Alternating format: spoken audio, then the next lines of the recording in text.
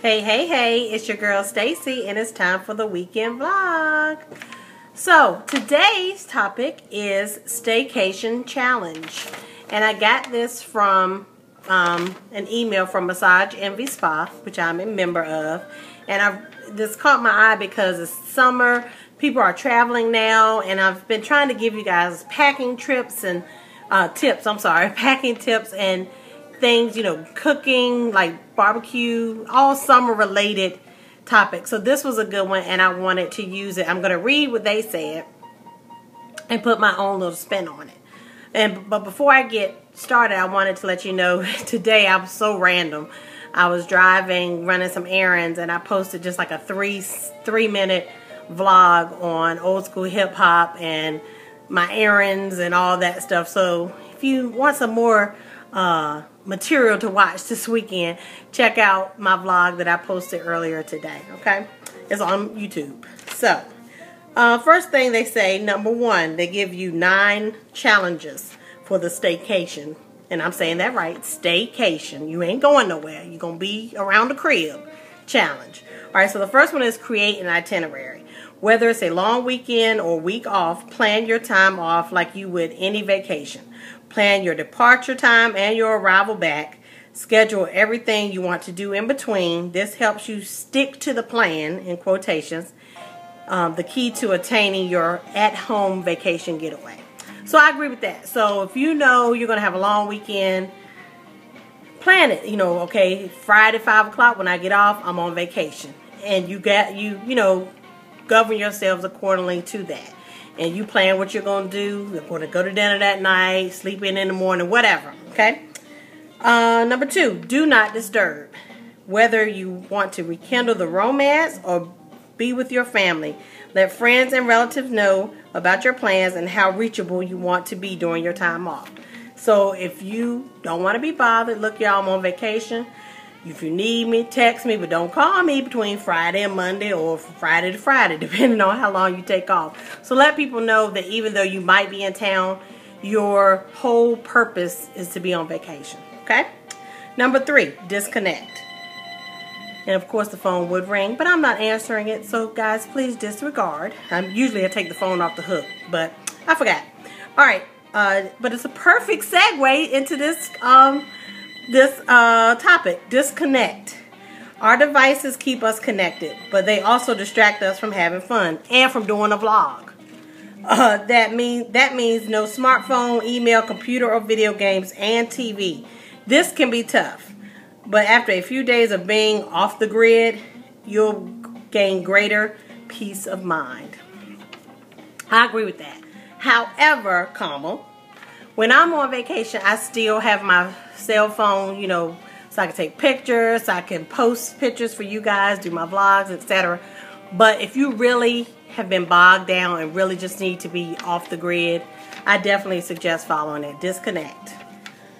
Number 4, don't lift a finger. When you're on vacation, you leave the chores behind. Staycations are no different. So no cooking, laundry, cleaning, yard work, or home improvement projects. If a clean home makes you feel more at ease, arrange for a cleaning service to come in one day while you're out. For meals, bring in takeout. Everything else can wait until you've returned. Totally agree. And before I even read that, I was thinking what I probably would do if I knew I was going to be at home. I would probably have, you know, I have a lady that comes and cleans my house, and I love her dearly, Teresa. I would call Teresa. Teresa, can you come hook a sister up and, you know, do that? So I feel like I'm on vacation. The house is clean, it smells fresh, etc. So yes, I totally agree with that. And I do take out anyway, so that would be nothing new for me. But you know, I agree with that as well. Don't cook, don't clean, don't do that laundry. Put it in the laundry room, close the door, act like you don't even see it. Do new things. This is number 5. This is a perfect time to try something new. Nature lover, find a hiking trail you've never taken or set up camp in your backyard and sleep under the stars. Discover culture, attend the symphony, go to an art exhibit. Better yet, take an art class. Explore a new cuisine. Just because you haven't traveled to an exotic place doesn't mean you can't taste the food. Okay, so I agree with that. Do some new things you've never done. I don't think I'll be taking any kind of hiking trips or camping in my yard or whatever. First of all, I got a little teeny tiny yard, but I don't do bugs, mosquitoes, etc. So that wouldn't be fun for me, but I do agree. Do something different that you don't typically do. Go to an art museum or something. Do something. I'm in DC, so there's a lot to do here. And explore new cuisine. Okay, definitely. But what I probably would do, because I try new foods. I don't do Indian, so don't really want to try Ethiopian. But I probably would step out of the box and try something different or eat something I don't eat on a regular. I probably would do that. Number 6, follow your passion. Have a hobby or pastime you don't have time for. Well, get back into it. Start that short story or poem you've always wanted to write. Churl, that's for you. Okay. Spend the day cooking a favorite dish. Not. Y'all know me. I'm not doing that. Play 18 holes of golf and get back into the swing of things. Just follow your heart. Cool. I agree with that. What would I do? I probably would just relax, go to the spa or something like that. But do just something you like to do. I may hit the pool. What else do I like to do? I like to roller skate, but it's become the older I've gotten, the harder it is. But I might do something like that. Go-kart racing, I love to do that. So, you know, stuff like that. Find water. That's number 7. I just said that. Whether you're bathing in it, relaxing by it, or gazing at it. Water is what summer is all about. Picnic at the lake, read a book by a fountain, go to the beach. Simply take some time to enjoy it. Okay, I totally agree with that. I just said that. Go to the pool, go to the beach, whatever it is. Reconnect, and this is number 8.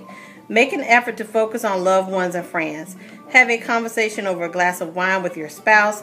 Call a friend you haven't spoken to in a while and catch up. Spend time talking with your children. Strong relationships are key to our happiness. Totally agree with that. I know if I was on a staycation, I would definitely want to spend it with my boyfriend or my close friends, family, etc. And number 9, one of my favorites, make it a spa day. Make it a spa day. Put yourself in a soothing bath at home and soak in the tub filled with your favorite romantic scents. Of course, there's always Massage Envy Spa. I knew they won't plug it, but I agree. Schedule a therapeutic massage session or healthy skin facial and enjoy a sense of well-being and rejuvenation.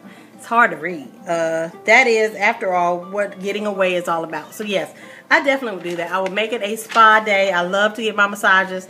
I had a facial once or twice. My skin did feel good, but it hurt. Like when they go through the process of getting the blackheads out. And I know that that's what you need. But when I'm trying to relax, having my face poked and prodded, not my idea. But some people like that. I did do a body scrub one time. Like they wrapped me in like this mud stuff. And it smelled really good. And then they had me take a shower. Then I came back and they put like this mango scented stuff on me. Oh my God, it was so wonderful. So yeah, that's what I would do. So again, staycation challenge. So like I said, sometimes like this year, I've been doing many vacations, as you guys know. I've been to the Jazz Festival in Panama City Beach. I went to my niece's graduation in St. Thomas. I was supposed to squeeze in a trip to New York next week, but just it's a lot going on and finances and planning, and so I'm going to have to pause that one. I think I'm going to move it to like October. But then in August, I'm going with my boyfriend and his family to Tennessee. So I got little vacations planned, but like last weekend, the 4th, I called that my staycation because I stayed here. I caught up on all my DVR shows. I relaxed. I chilled. My brother threw some stuff on the grill. So, you know, I like to do long weekends and just veg. I think it kind of gets on my boyfriend's nerves because he's like, don't you want to get out the house? And I do when I want to, but like some weeks after teaching 2 nights a week, staying late at work, like I don't want to do anything. I really don't. And maybe that makes me lazy. I'm not sure, but that's just what it is, y'all. I ripped and ran from high school till about 35. And then it was like, I'm in chill mode, okay? I work hard to pay for this house, so I'm going to enjoy this house, okay? If that means staying in it Friday night, Saturday night, I'm cool with it. But no, I do go out. Like I met a friend yesterday for happy hour. So I get out in little spurts. But normally on the weekend, you can find me right here at the CRIB. All right? But anyway, y'all, have a great weekend. Like I said in my vlog earlier today, find some good music, relax, chill, and just enjoy your Saturday. Okay? Until the next vlog, holla!